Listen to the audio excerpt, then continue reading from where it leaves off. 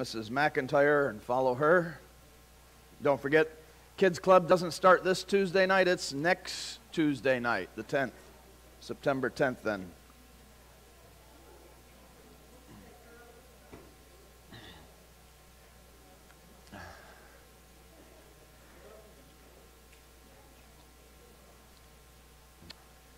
While the boys and girls are leaving, I again want us to encourage you to be praying for people who have been affected by Hurricane Dorian and those who may be in the future. It's interesting, I was thinking while I was sitting there of the different attitudes that people can have during times like this. Dave said something in Sunday school that sort of sparked this. I remember when I was at Florida Bible College, which was right on Hollywood Beach. I mean, there weren't too many Bible colleges that had the location that Florida Bible College had. We were right on Hollywood Beach. You looked out the back windows, and there was the beach. You saw the sunrise over the ocean every morning. But when we had storms, one year I was there was a storm that hit that area. And it was interesting because everybody else was concerned about, packing up their things, getting home, and sort of protecting your possessions and your family, being with your family at least during that time, except for one group of people, the surfers. The surfers, it was surf up, buddy. It was time. Grab that surfboard, and it didn't matter what the beach patrol or anybody else said. This was, woo, the time to go surfing. It was a whole different outlook. I thought, really, shouldn't we sort of have that outlook? We hang on to our possessions so tightly. And the bottom line is we're going to lose them someday anyways, either by death or taxes, one or the other, right? I watched a video on the current economic situation of America, and basically it talked about the tax train coming. So I came up with this little thing. The gravy train is leaving and the tax train is coming. And it has to. Something has to happen. We're $21 trillion in debt now. The economist on this video mentioned the fact that currently we spend almost equivalent to what we spend on the military. The entire U.S. military budget is now being spent simply to pay the interest on our debt, on that $21 trillion worth of debt. It's staggering. It's absolutely staggering. Something has to happen. You can cut spending and that won't solve the problem. You can raise taxes and that won't solve the problem. They're going to have to raise taxes drastically and cut spending drastically, which means we won't enjoy the same kind of lifestyle that Americans have enjoyed for some time now. And it's to that point, actually. It's not really getting there. It's to that point where it has to happen almost, unless there's some sort of miracle that changes things. And so, we're hanging on, right? We're hanging on to things as tightly as we can hang on to things. But the bottom line is, one way or another, we're going to lose them. And so maybe we ought to just give them up to God now. And just live life with the attitude that if I lose everything that I got, as long as I have Jesus, I've got everything I need. And so let's go to the Lord in prayer, though, and pray for the people that may have already been victims of the hurricane and those who possibly might be. Father in heaven, as Sean prayed earlier, we pray that this storm would turn to the north and then to the east and simply go back out into the Atlantic and die there. It wouldn't cause any more problems for any more people. And yet we know that you may have other plans. That's our desire, that's our wish, that's our prayer. We pray together for that. Father, we pray for those people in the Bahamas even now who are being slammed with this storm. We pray that you would help them to turn to you. May this be that which causes them to realize that the things in life can be taken away so quickly and so easily. And what's really, really important is our relationship with you, our right standing with you. To help those who don't know Jesus to come to know Jesus, maybe through this catastrophe, and help those who do to take a stand for you, to be a good witness for you, to be a help to those around them. We pray, Lord, for any other potential victims that may be in the path that the storm takes. We pray, Lord, that you would just be with them and, again, help them to have the same kind of attitude that we just prayed for those in the Bahamas. Help us, Lord, to realize that it may not be this storm, it may be another storm, or it may be illness, it may be the loss of a job, it may It may be death itself that separates us from those things that we work so hard for and hang on so tightly to. Help us to give those things up to you, to live life realizing that that's not what's important in life. You're what's important in life. And may we seek to live for you with all our strength and with all our energy. We ask for your help in remembering these things as we go about life. And we ask it in Jesus' name. Amen. Well, today is Labor Day. Labor Day is one of those interesting holidays. It's not a religious holiday in nature. It's actually a holiday that was established to celebrate the contribution of workers. The contribution of workers. Workers are absolutely essential to any society, to any community, to any country. And what's unique as Christian workers, when we think about it, is that as Christian workers, our work is a way that we can bring glory to God. We can actually glorify God by the way that we work. In fact, in 1 Corinthians chapter 10, verse 31, it says, "So whether you eat or drink, or whatever you do, do it all for the glory of God." The way that you work at work, the type of person that you are at work, the productivity you have at work, the honesty that you show at work, all of those things are a way of bringing glory to God. And so it's a unique thing to think about the fact that work can be that which glorifies God. In fact, I think it was that work ethic, that Christian, or some people call it the Puritan work ethic, the idea that my work can be a way to glorify God, is what helped to make America great. The productivity, because when people went to work, they realized, I got to work my hardest because I want to honor God in the way that I work. I don't go to work to see how little I can do and how much I can get away with, right? Now, some people do, but we go to work to see how hard we can work and how good we can work in an effort to bring glory to God. And so this weekend, being Labor Day weekend, I would like to talk about, and in the providence of God, I didn't have to select a different passage of Scripture. In the providence of God, we came upon a passage, or we are there at a passage in our working our way through the book of Acts, in our study of the book of Acts, we are at a passage that talks about a different kind of work. The work that God has set before us. The work of bringing in the harvest of souls. In Luke chapter 10, verses 1 through 3, it says this, After this, the Lord appointed 72 others and sent them 2 by 2 ahead of him to every town and place where he was about to go. He told them, the harvest is plentiful, but the workers are few. Ask the Lord of the harvest, therefore, to send out workers into his field. Go, I am sending you out like lambs among wolves. And so he says, ask the Lord of the harvest, therefore, to send out workers into his field. And Jesus is saying, hey, you pray for workers. And the obvious hopes, I think, the obvious implications, if you will, of Jesus' request to his disciples is that they'll recognize that they're to go. In fact, he goes on after he just says this, ask that the Lord of the harvest, therefore, will send out workers into his field. He says, go, I am sending you out like lambs among wolves. We know that just before his ascension into heaven, Jesus said, go into all the world and preach the gospel, right? Making disciples, not just professors, not just converts, but making disciples, people who will obey all things. Remember, he said that teaching them to obey all things whatsoever I have commanded you. And so we have a job to do that is of eternal importance, that is more virtuous, more noble, and more lasting than any other job here on earth. And that is the job of fulfilling the Lord's will in our life and helping people to come to know Jesus Christ. And we see an example of that in the book of Acts, chapter 8, verses 26 through 40. We left off with verse 25 last week, well, not last week because Brother Dave preached last week, the week before that. This morning, though, we'll be picking up where we left off with verse 26. Acts chapter 8, verse 26.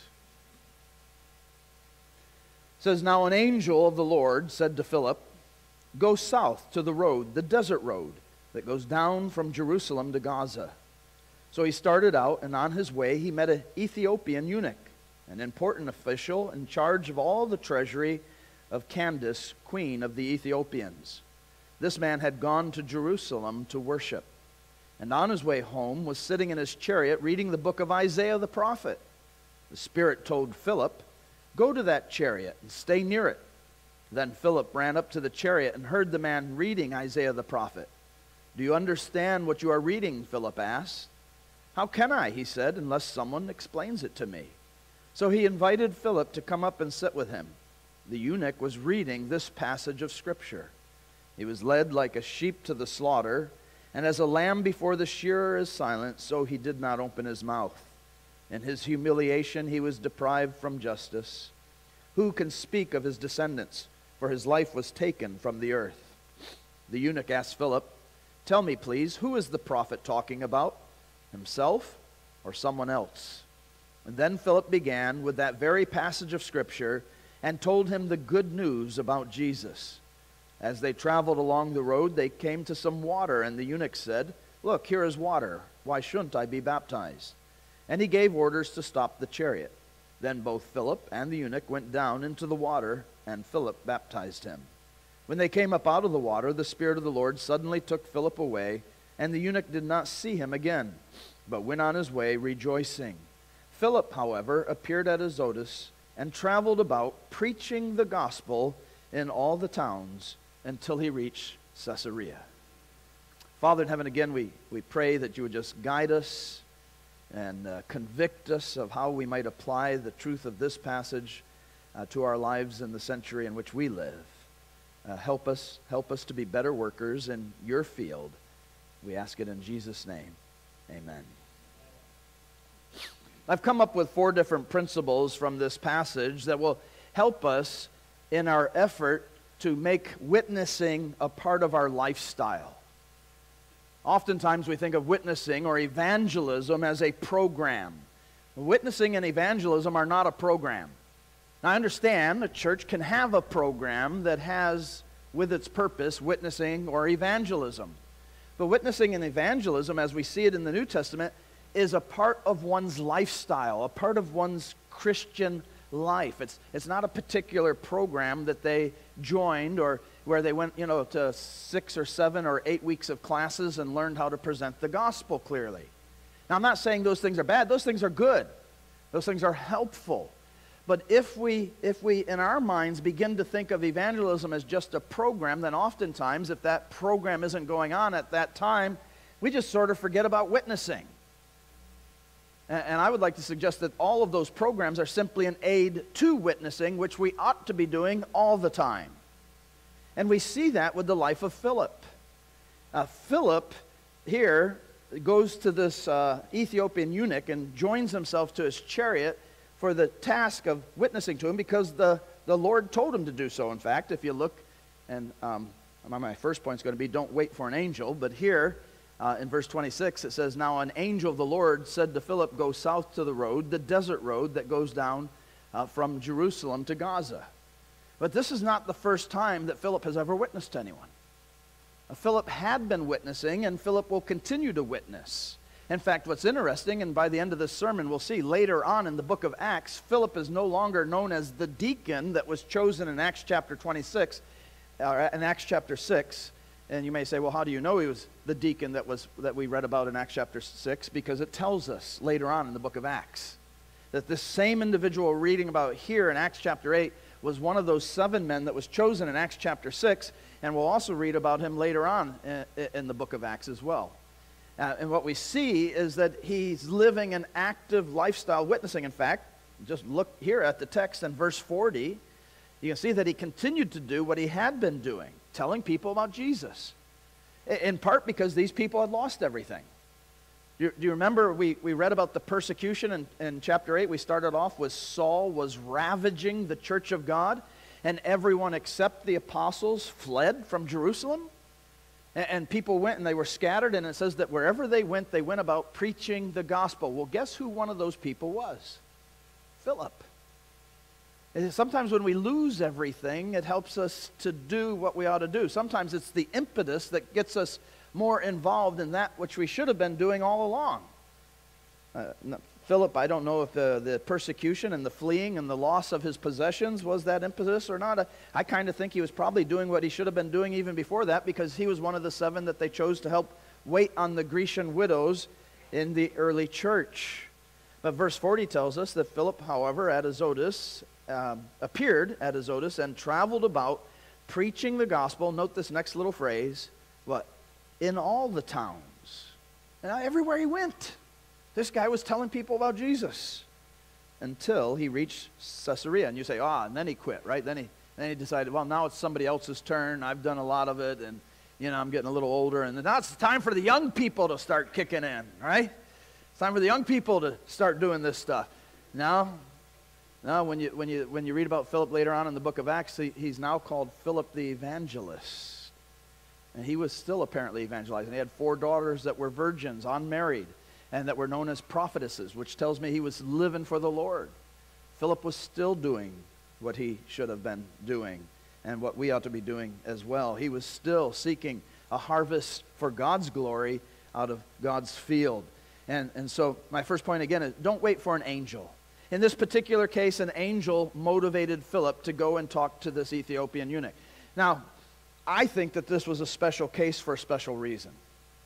I think it was because this Ethiopian eunuch was going to be the chosen vessel. I cannot prove this because Scripture doesn't take it or tell us about it. We don't know what happened to this Ethiopian eunuch, but we do know that the gospel made it to Ethiopia.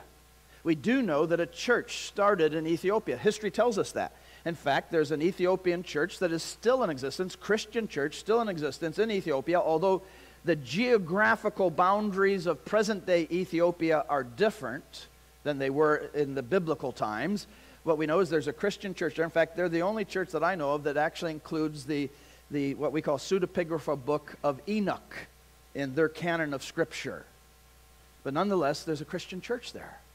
And this highway, the other reason why I think that this was a special case where the angel wanted Philip to go and talk to this specific man at this specific time is because he sends him to this particular highway that goes down from Jerusalem to Gaza. It's a desert road. And most scholars believe that this road that's being addressed here is what is known as the King's Highway. It's a travel path that early caravans would take from the northern part of Asia Minor down to the northern coast of Africa, or to anywhere in between. You see, Israel was strategically located. If you were to look at a map, you'd have up here, you'd have Asia Minor with Turkey and everything way up here, and you'd come down and you'd have what today is called the Middle East. You'd have Israel running along the Mediterranean, and then down here you would have all those southern areas, including North Africa. And anybody wanting to trade from the north to the south had to go through where? What was the shortest route? Travel closest to the sea. That was also flat. There were 2 mountain ranges. There are 2 mountain ranges in Israel. And so you want to take flat land because it's a lot easier to walk on flat land than it is to go up and down hills, especially when you get older. Barb and I go up to the mountains now, and we go hiking, and we spend more time resting and catching our breath than we do hiking. So you want flat land. And so they would take this, what was called the King's Highway. It was where these trading caravans would travel along the Mediterranean Sea to get from the northern part of that continent to the southern part or all the way to Africa. And that's what this Ethiopian eunuch is probably doing. He's an important official. He's in charge of all the treasury of Candace. Now, he had come up to Jerusalem with the purpose of worship, which is interesting. We'll talk about that in a little bit. But I think that's where he's traveling. And so this is a perfect spot for one of the followers of Jesus to share the gospel with somebody from an international country that could then take the gospel back to that country. And so this is strategic, I think. I think that's why there was an angel involved in it. But you don't have to wait for an angel, because Jesus has already given you a commission. You say, well, I'll witness when an angel comes and tells me to witness too. Jesus has already told you that. And by the way, Jesus is more important than angels, isn't he? Jesus is higher than the angels. He's better than the angels. He's the creator of the angels, and Jesus has already told you to go. Again, in the Great Commission in Matthew chapter 28. As you are going, literally, go is a participle there. Add an ing to it. In the Greek, it's a participle. And so we could say, as you are going, present tense, as you are going into the world, make disciples. Okay, baptizing them in the name of the Lord Jesus Christ and teaching them to observe whatsoever I've commanded you. And lo, I am with you always. Jesus has already said, go and witness. Be a witness. Be a witness. As you are going, be a witness. As you go to work tomorrow, be a witness if you work tomorrow. Some of the school kids are going, woohoo, well, tomorrow's Labor Day. What am I talking about? Tuesday, the school kids are going, woohoo, school's been called off already. You know, and so they get an extra day off. So maybe you won't have to go back to work till Wednesday, but when you go back to work with the idea of being a witness. On Thursday, with the idea of being a witness. When you go to, if you go to a restaurant, go with the idea of being a witness. Wherever you go, as you are going, make disciples. You don't have to wait for an angel. This is a unique situation here, where I think that God is going to use this individual to take the gospel to Ethiopia. Secondly, so first, don't wait for an angel. Secondly, be willing to cross boundaries in being a witness. I've talked about this before, but I think we see it quite clearly again here in this particular passage of Scripture. Philip goes to this individual because the Spirit of the Lord is leading him to this individual. Verse 27, so it says, so he started out, and on his way he met an Ethiopian eunuch, an important official in charge of all the treasury of Candace, queen of the Ethiopians. This man had gone to Jerusalem to worship, and on his way he was sitting in the chariot reading the book of Isaiah. Now, that's not coincidental. Guy's reading from Isaiah chapter 53, where it's talking about Jesus Christ. It's talking about the coming Messiah in Isaiah. It doesn't identify him as Jesus. We all know from our hindsight looking backwards that it's talking about Jesus. They did know that it was messianic in nature, though. The Jewish people did. This Ethiopian may not have. But he's reading that very passage in the Old Testament that probably speaks more clearly about Jesus Christ than any other passage in the Old Testament. That's not coincidence that the Spirit of God has him on this highway going back to his country, and then says to Philip, you go join him. And so God directs him there on purpose. But the individual that Philip is going to speak to is quite different than Philip. And in a lot of ways, maybe even scary to Philip, or maybe repulsive to Philip in some ways. And yet Philip didn't even, there's no mention of that scaring him or stopping him. He just goes and he does what the Lord wants him to do. But I recognize that sometimes we don't. Sometimes we let differences in people stop us. First of all, this guy was an Ethiopian, so he's a foreigner. But he didn't stop, I don't know, I guess maybe he spoke some Hebrew. I'm not sure exactly how they communicated. It doesn't tell us which language. Maybe they both spoke Greek. Greek was the universal language at this time in history. It was the trade language. It was a lot like English is today. In my travels around the world, I say around the world, mainly to Eastern Europe and Western Europe, I run into people almost all the time, unless I'm lost. I run into people that speak English. When Barb and I were in Italy, we got lost. We were on the motorcycle. We separated from the German couple that we were with, and I made it back to the hometown. I couldn't make it back to the bed and breakfast. Normally, we could find people in Italy all over the place that spoke English, and that time everybody I stopped to ask, they didn't speak English, they didn't speak English, they didn't speak English. Finally, a young man who spoke English not only told us how to get back to the bed and breakfast, actually escorted us. He was on a little moped and escorted us all the way back to the bed and breakfast. And then I tried to give him some money for doing that, and he wouldn't take the money. Now, that was really cool. Now, here I'm a foreigner in a different place. He could have been annoyed and say, why don't you learn Italian if you're in Italy, bud, And he could have left me there. But he didn't. He escorted us right to the bed and breakfast. It was really neat. Sometimes because they're foreigners, we back off. Whether it's because we're just afraid that we might not be able to communicate properly, or sometimes maybe because of some sort of dislike. Especially if there's something about that country. What if they're from Iran? How likely are you, if you see somebody that looks like a Muslim in the airport and you end up sitting next to him? Are you inclined to witness to him, or are you inclined to think, I wonder if he's a terrorist? I hope they don't let him on the airplane. I hope he doesn't sit next to me. Do our fears because of where they're from motivate us to witness to them, or cause us not to witness to them? This guy was a foreigner. Or what about the current political situation that we have here? People coming in over the border. many of them Hispanic, and some people are really mad about the fact that so many illegals are coming over the border.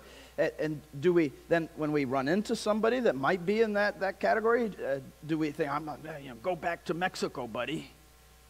Or do we seek to share Christ with them? What's the first thought that comes to your mind? Go back to Mexico, or, hey, this person probably needs to know about Jesus? Now, I'm not giving you a political opinion of whether I think they ought to stay or not. I think everybody that enters this country ought to do it, take the legal process. To me, that's just we're supposed to obey Romans 13, obey government, right? But do we still seek to cross that boundary to witness to him? Also, notice he was a eunuch. Now, for those of you that don't know what a eunuch is, a eunuch was a male who was castrated. There were multiple reasons for that. Sometimes, one of the most common reasons was that they were oftentimes put in charge of the king's harem. And because he was in charge of the harem, this was a way that kings believed that it would help prevent him from having relations with the women. Now, it didn't prevent them from being able to have relations with women, but they hoped that it would decrease that chance. But even if they did, they couldn't have children. They couldn't impregnate the women. Therefore, there would be no half-breed heirs to the throne. It was a way of protecting their own rule, where if somebody who could impregnate a woman was in charge of the harem and did so, if it was the queen specifically, then they might have a claim to the throne. So it was really sort of looking out for self. Hey, we'll take these guys, put them in charge of the harem, but in the process they castrated them. Sometimes it was done as a criminal penalty. In fact, this is really interesting. The ancient Assyrians castrated those individuals who were involved in homosexual acts. You say, well, why is that really interesting? Well, let me ask you this.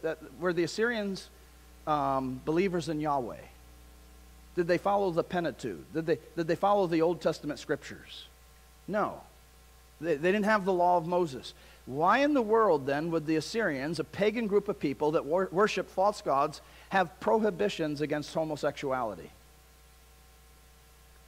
I think it's Romans chapter 1 and chapter 2. That God has written on the hearts of men his laws. That our conscience bears witness to what is right and what is wrong. Romans 1 and 2 talks about that the law of God is written on men's hearts. And that's why you can go almost anywhere in the world, at almost any time in the world's history, and you'll find common moral principles among peoples of all races, of all ethnicities, all around the world. I know there are a few exceptions, but by and far, lying is wrong in almost every culture. Stealing is wrong in almost every culture. Marriage is upheld in almost every country, and adultery is almost forbidden in every country. And here what we see is the ancient Assyrians would castrate individuals who were involved in homosexual acts. So sometimes it was a criminal penalty. Sometimes it was because they were in charge of the harem. Also, what we learn from what history tells us, especially with certain people groups, and which would probably include the Ethiopian here, is that they also, because they were in charge of the harem, they often had the king's ear, right? They were in charge of all his wives, and so they had access to him more than the average citizen would. And because they had access to the king, oftentimes they would become almost like advisors to the king. They would rise to positions of authority and power. And that's what we see here. If you look at this again, verse 27, so he started out on his way. He met an Ethiopian eunuch, an important official in charge of all the treasury of Candace, queen of the Ethiopians. They also felt that eunuchs would be more loyal to them because they didn't have their own children, and they couldn't have their own children. So they didn't have that mixed conflict of spending time with my children and being concerned with the affairs of my children versus being concerned with the affairs of state. So there were multiple reasons as to why one was castrated and why one could become or enter into a position of influence. Also, there's another reason that I mentioned. In some pagan religions, the priests were castrated. And that was a part of the ritual of becoming a priest in some pagan religions. And so with that, though, it was pretty much commonly held among the Assyrians, the Chinese, even in places like Singapore and Vietnam, what is now modern-day Singapore and Vietnam. Even in their ancient days, they practiced the same thing, But it was pretty much common among all those people groups that eunuchs were looked down on as not being completely whole. They weren't really men.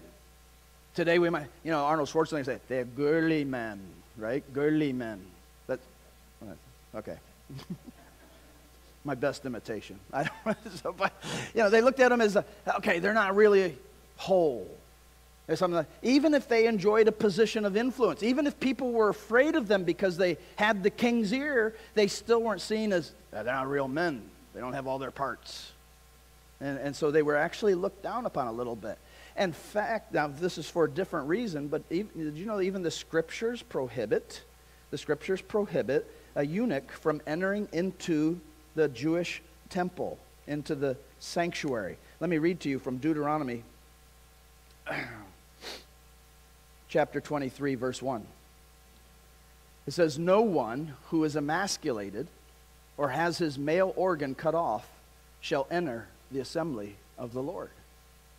No one. Now this is interesting because what does it tell us that this Ethiopian was in Jerusalem for? To worship. But you know what? He wasn't even allowed in the sanctuary. He wasn't allowed in the temple. That's like somebody coming to church at Grace Bible Church and we would stand, wait a second, bud, you got to stand out in the parking lot. You're not allowed in here. You're not whole. And so you stand out in the parking lot. Now, we know the reason for this was not because God looked down on this particular thing in that way, but it's because the sanctuary typified something. It typified the holiness of God, and it typified, the articles in there typified Jesus Christ, and there was a picture of something. And so there's a different reason for all of that, which we could spend a lot of time on, but we're not going to. But the bottom line is the Jewish people of Jesus' day would have looked down on this guy as not being whole, and he wouldn't have even been allowed to worship, but he was there worshiping. That's why I said this was not by chance. This was God directing all of this. And so it's a unique situation. Don't wait for an angel to tell you to go. God has told you to go. And cross those boundaries. Be willing to cross those boundaries. In fact, God has something really good planned for everybody in the future that started with the Messiah and actually is in effect now, I believe. Because part of the promises of the Old Testament concerning the Messianic kingdom were initiated with Jesus at the cross. Now you say, how do you know that? Remember when at the day of Pentecost? When the Holy Spirit descended on the believers there and they all spoke in tongues. Do you remember what they quoted, what the apostle said? But this is that which was spoken of by the prophet Joel, and he quotes from Joel chapter 2. And in Joel chapter 2, if you go back and read it, it talks about the sun turning dark and astronomical signs and all sorts of phenomena that didn't happen on the day of Pentecost but will happen. But what that tells us is that the Messiah, Jesus Christ, initiated this age. And many of the promises concerning what we would say were for the millennium actually are more for the Messianic age than just for the millennium. And so even what I'm going to read here now, which would apply to this eunuch. In Isaiah 56, another Old Testament passage, it says, "Let not the foreigner who has joined himself to the Lord say, the Lord will surely separate me from his people. Nor let the eunuch say, behold, I am a dry tree. For thus says the Lord, to the eunuchs who keep my Sabbaths and choose what pleases me and hold fast my covenant, to them I will give my house, and within my walls a memorial, and a name better than that of sons and daughters. I will give them an everlasting name which will not be cut off." You see, what the scriptures are saying is God has these beautiful promises for everybody, regardless of their physical condition, regardless of their ethnicity, regardless of their social status, regardless of their wealth, regardless of those who obey the Lord will be honored by the Lord. Doesn't matter where you come from or what your past is or anything else about you. Those who honor the Lord will be honored by the Lord. Verse 6 goes on to say, this is again from Isaiah 56. Verse 6, "Also the foreigners who join themselves to the Lord to minister to him and to love the name of the Lord, to be his servants, everyone who keeps from profaning the Sabbath and holds fast my covenant." So he's not just the God of the Jews. Even the foreigners. Verse 7, "Even those I will bring to my holy mountain and make them joyful in my house of prayer. Their burnt offerings and their sacrifices will be acceptable on my altar, for my house will be called a house of prayer for all peoples." Where have you read that before? Who said that? In the New Testament, right? Jesus said that. That's why I say this is true now. This isn't just true. Parts of it are true, and parts of it will only be true in the millennial kingdom. But parts of it are true now. God honors those who honor him.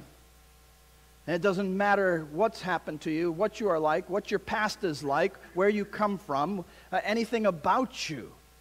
God simply looks at the heart of men now. And when we choose to honor God, God chooses to honor us. But nonetheless, this was a boundary for Jews of Jesus' day. This was something where Philip, when he might have been a little shocked.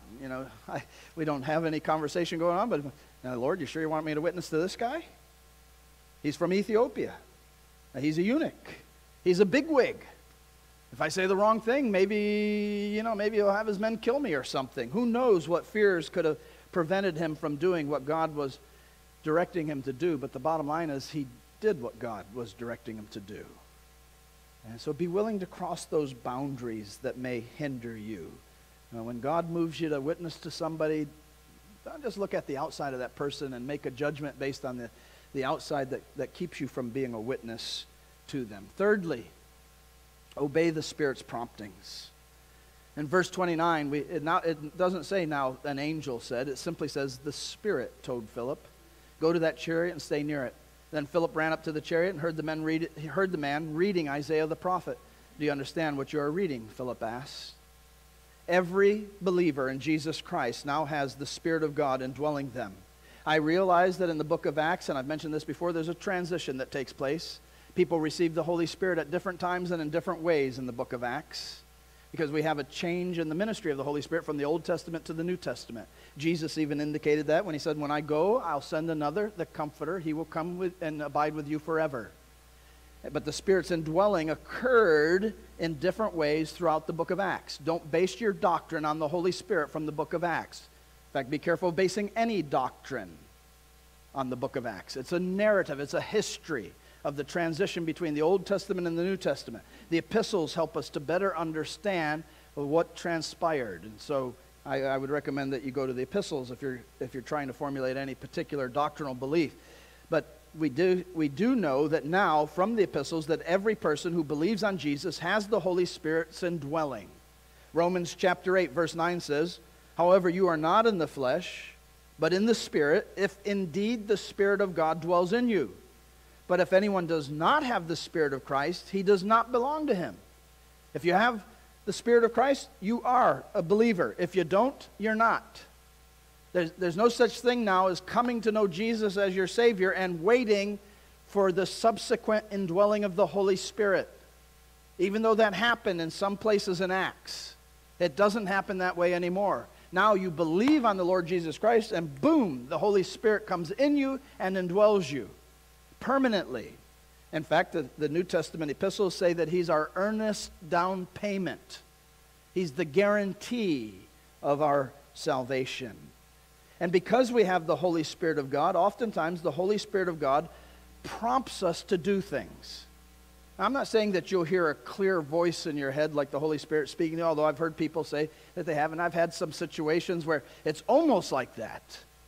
But I think I like to express it better as promptings, where maybe you're sitting next to somebody on a train or an airplane or in a restaurant, and there's this nagging compulsion that talk to that man. You need to talk to that guy about Jesus. And you have two choices at that time, right? One is to obey those promptings. The other is to not obey those promptings, to grieve the Spirit of God. Ephesians chapter 4, verse 30 says, do not grieve the Holy Spirit of God by whom you were sealed for the day of redemption. Philip did not grieve the Holy Spirit. Philip did exactly as the Spirit prompted him. And it's just remarkable how God had already been preparing the soil to be fertile for him to talk to him. The Ethiopian believes, and then he says, hey, what hinders me from being baptized? I mean, how many people come to Christ and ask that, right? Hey, I believe now, what stops me from being baptized? I mean, he was ready, boom. And he understood baptism probably better than most people understand baptism today. Today, people have all sorts of confusing ideas about baptism, but I'm going to guess this guy understood that it was identification with Jesus, that it was a public testimony of faith in Jesus Christ. And so he says, what hinders me from being baptized. But listen to the Spirit's promptings. When you feel the Holy Spirit nagging you to do something, do it. And you'll know whether it's the Holy Spirit or not, because if it goes against Scripture, I can guarantee you it's not of the Holy Spirit. You know?